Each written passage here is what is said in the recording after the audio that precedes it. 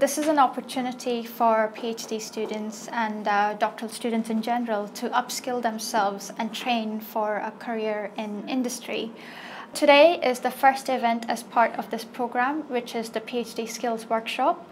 And it's a skills workshop about self-leadership, about learning how to manage yourself, how to be effective, and how to communicate your ideas.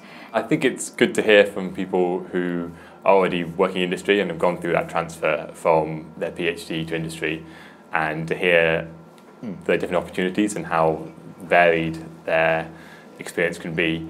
Statistically, we understand that over 70% of graduates from science and engineering look for a career outside of academia. Now, what this means is that when you are doing your PhD, during the process, you have no experience of what it's like to be in a non-academic environment.